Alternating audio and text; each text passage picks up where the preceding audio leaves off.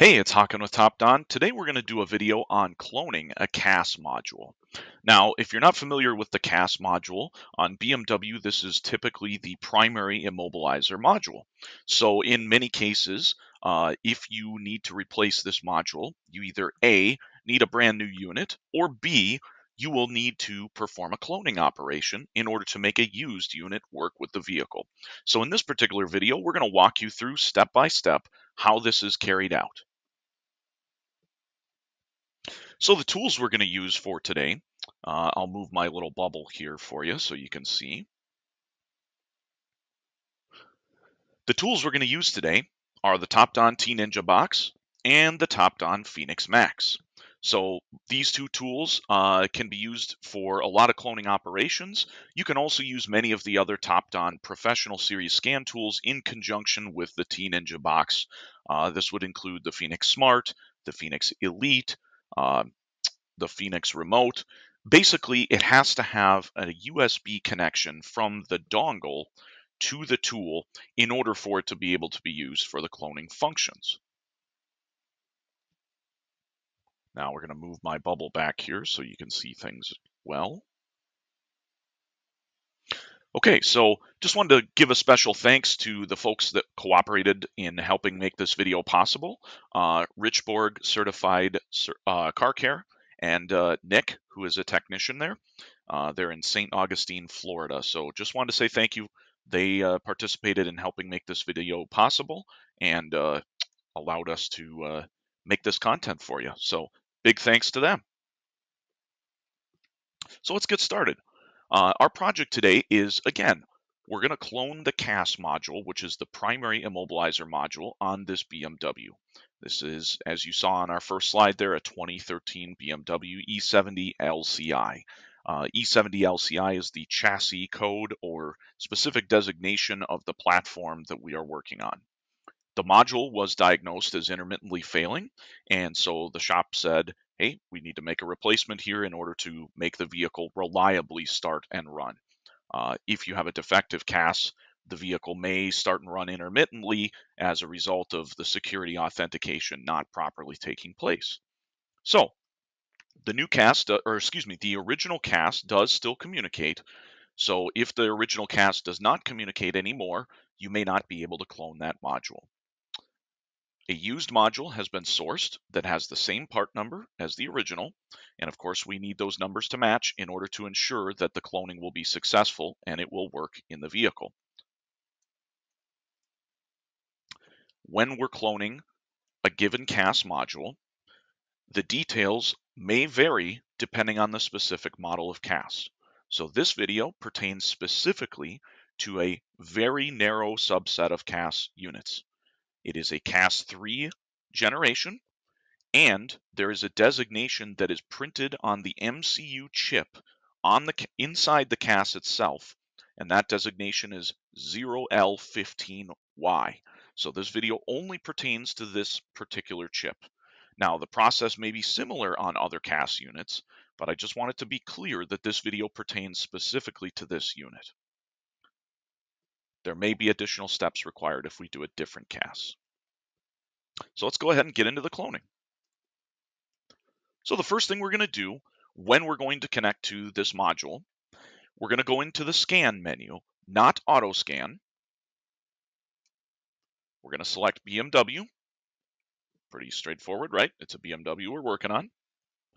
We're going to hit OK, which is in the bottom right where my bubble is. Make sure your software is fully updated before you perform this function. Then we're going to select the anti-theft system once we get into the BMW menu structure. Then we're going to hit OK after we have connected our T-Ninja box and the dongle of our scan tool with the Y cable provided with the T-Ninja box. We're going to plug in the power supply cable that comes with the T-Ninja box to this cable as well. And then we're going to connect the USB cable from the dongle to the scan tool. Once we've done this, we're ready to proceed into the software further. You'll get a menu like this. Your menu will show you various module replacements Depending on which module you need to replace, you're going to choose the appropriate menu. In this case, we're replacing the CAS, which again is the primary immobilizer module on this vehicle. So we're going to go through the immobilizer module replacement menu. Now, you're asking yourself, well, how do we know which CAS we have in this vehicle? We can use a very helpful website, which is a subscription website, but highly useful if you're working on these cars with any frequency. Any European cars, period, you will find this website to be very helpful. So we're going to go into partslink24.com. We're going to stick our VIN in there, and the VIN is going to filter all of the information on the vehicle from a parts perspective so that then we can go in and look at the CAS listing inside the parts breakdown. And you see here is E70 over on the top left, and then we have in the center here, it shows us the CAS3 is the generation we're specifically dealing with here. And we have the part number. So if we need to match up specific donor part numbers, or maybe the part has been superseded, PartsLink24 will have your most updated part number. So if you're trying to source a used unit, you can use the part number that's on the original module, or if there is a part number listed in the catalog that is a later revision, you will be able to see that in PartsLink24 as well, which of course can be useful for sourcing a donor. We've figured out what specific unit we're cloning, which again is CAS3 in this situation. We are going to select that generation. So we're going to click on CAS3. The next menu we're going to have is for various MCU chips. So the MCU is a little square chip on the board, and there will be an etching or writing on that chip that provides the specific subtype. This subtype is what you need to find so that you can select the appropriate menu for the CAS you're working with. So in our case, we found the etching on the CAS MCU, and on the MCU, it showed 0L15Y, which means that's what we're going to select specifically in the menu. Now, it's also important to remember that many of these cloning functions may require a soldering iron and some very, very good skill with the soldering iron. You may wreck a module if you are not careful and you do not have the appropriate skills to perform this soldering. So just keep that in mind. You're going to need to have that skill set before you get into this. So the first thing we're going to do after we've selected the appropriate unit is we have to look at the connection diagram so we know what we have to do in order to get this module to talk. Whoops, went too far, sorry. So you're going to get a diagram that's going to show you the board. So it's going to circle the MCU, which you see here. And then it's going to tell you what connections have to be made. Now, the resolution of this picture on my video is not necessarily as good as what you'll see on the tool, but you can see the tool shows you the exact connections you have to make and which cable and hardware you have to use. So you have to use the MCU V1 or MCU1 V2 as an adapter plate. Then we have to solder specific connections to the board in order for the connection to work. So again, like I said, we have to have a specific skill set here in order to be able to perform this cloning. So here's a picture. Our technician, Nick, has soldered the proper connections using the diagram. And of course, he's also got a magnifying glass or a digital magnifying glass here to help him with the soldering so he can see the small connections that have to be made appropriately. And he's going to go ahead and make those connections to the board. Here's just a general picture once he's got everything soldered and he has the MCU adapter plate installed. You can see he's got the USB cable here connected from the dongle to the tool, and also the Y cable from the T-Ninja box to the dongle. Once we've made the appropriate soldering connections, we're going to read the chip ID. This is the initial step in validating if we have an affirmative connection with the module. So we get a module chip ID, which means we do have an affirmative connection, which means we should be able to read the data. So the first thing we're going to do is back up the EEPROM data. Now currently we are connected to the original CAS from the vehicle that has a problem. Again, connecting to the original CAS first so we can harvest the data from that module. So we're going to connect. All the soldering's been done. We're going to back up the EEPROM data, and we're going to do this at least twice. You're going to get a message like this that shows that it's making the connection to the chip. Then it's going to tell you if it connects successfully, it's going to ask you to save the file. When we name the file, I typically name the file something like original CAS and maybe the last 6 or 7 of the VIN. Something of that nature, something you can use to differentiate what file is what. Something that's very clear. You could use the date, you could use the VIN, whatever it is that you want to use, so long as you remember. The other key you want to remember is I would also place a suffix like V1 version 1 or V2 version 2 if you have to, or when you make multiple reads of the data, you want to make sure that as you make those multiple reads, you name them different versions. That way, when we go compare the data to make sure there's data consistency, we know that we have multiple unique versions, or hopefully not unique, right? We want them to be identical, but naming them version 1, 2, 3 is a good practice. So you can see here, I'm just calling it the OG CAS and the date. We know which day we're doing this operation. And once we've named it, it's going to tell you it saved it correctly in the file structure. Pay attention to where it saves it. You're going to repeat that process again, at least twice on the EEPROM data. Now we can go and back up the flash data. So now we're going to read that flash data again, at least twice. If you have a CAS unit that may be having issues, you may have to read it more than a handful of times. In this particular situation, we had to read it 6 times before we got 2 files that were consistent with each other. And that can happen if you have a CAS unit that is starting to fail. So just be aware of this. Once we've read the flash data, it's going to ask you to save it again. And you see I'm going to name it flash data. And we're going to put a version 1, version 2, V1, V2 suffix on the end so we can differentiate between each of our files. Once we've saved the flash data and the EEPROM data at least twice, and there's our anti-theft data saved, right, the flash data, we're going to go to the exit button, the little door in the top right corner here, and we're going to go all the way back out to the main menu. So now we're back on the main menu, and again, doesn't matter which tool we're using here in the Pro series, they're all going to have a services menu. We're going to click on the services menu, then we're going to go to IMMO Prog. Once we reach IMMO Prog, it'll give you a little warning indicator saying, hey, make sure you actually own the hardware. Make sure your software for IMMO Prog is updated, of course. And then we're going to enter in. Again, we have to have the T-Ninja box and the dongle connected together with the Y cable, with the power supply plugged into the Y cable, and the USB cable plugged from the dongle to the tool. You may get a firmware update on your T-Ninja box when you go into this menu, so make sure you go ahead and perform that. Ours is upgraded, successful. Now, once we're into the menu for the IMMO Prog, we need to run the data comparison tool.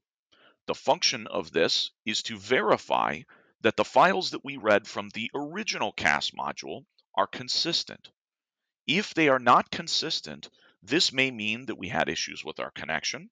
The module could be failing internally. There are a number of possibilities, but we want to keep this in mind.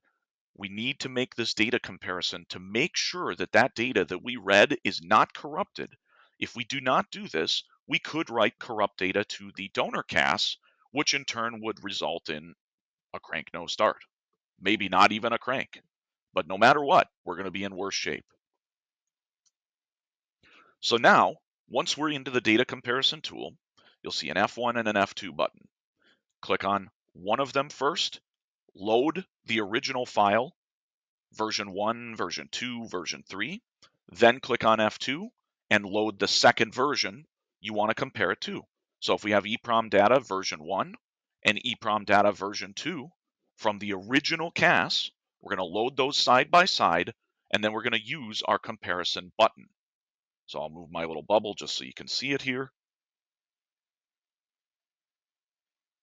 So there's our comparison button in the top or bottom right, excuse me. So let's go to the next slide. So here you can see we've got 2 versions of the flash file loaded, one in each slot. And we're going to do this with both the EEPROM data and with the flash files. And we need to make the comparison button. You can see here, we have file data consistency. If it says that the contents are the same, that means that there's consistency in the data, which means the data you read twice or 3 times or however many times you compare the files is consistent. This is what we want to see. If, however, you get this message, then you have a problem with the data you read. If that occurs, you're going to want to go back and reread the related files. So if you get 2 versions of EEPROM data you make a comparison on and they are not the same, then you need to go back and reread the EEPROM data several more times and compare each of those files until you get 2 that are identical. Then you need to make a notation of which 2 are identical, and those are the files that you would want to use for writing to the donor CAS. This is very important. The same goes for the flash data. If the flash data you compare version 1, version 2, version 3, if there is not file consistency, as we see here, there's an error, we need to go back and reread it until we get at least 2 versions that are identical. Why?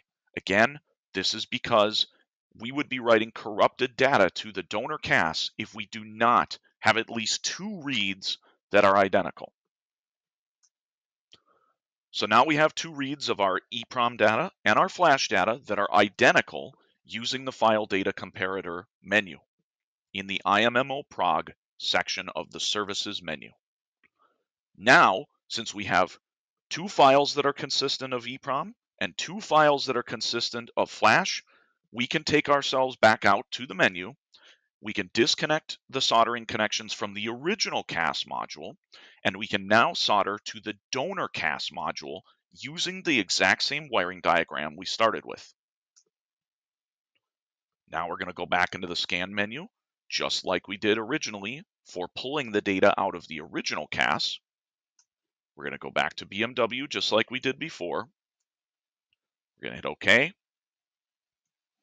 We're going to go into the anti-theft menu just like we did before. We're going to make sure our T-Ninja box is connected using the Y cable, the USB cable from the dongle to the tool, and the power supply cable plugged into the Y cable.